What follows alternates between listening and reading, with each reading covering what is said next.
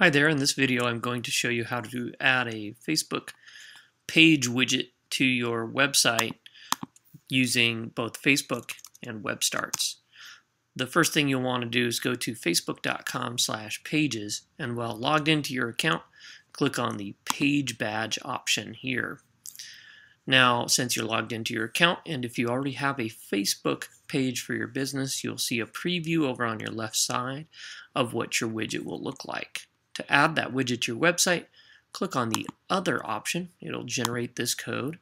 Click in the field provided to select the code, and then right-click and copy the code to your clipboard.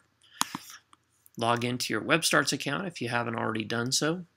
Go to the page that you want to add this Facebook widget to.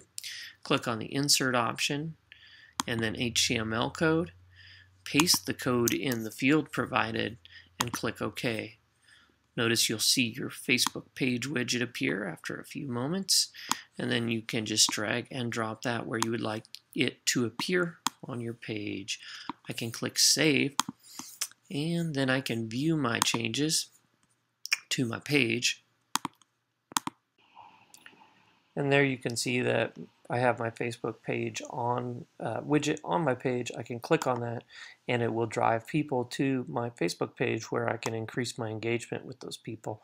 So there you have it. Don't forget to visit webstarts.com to make your very own free website and subscribe to this channel to see more helpful hints about how to drive traffic to your own site.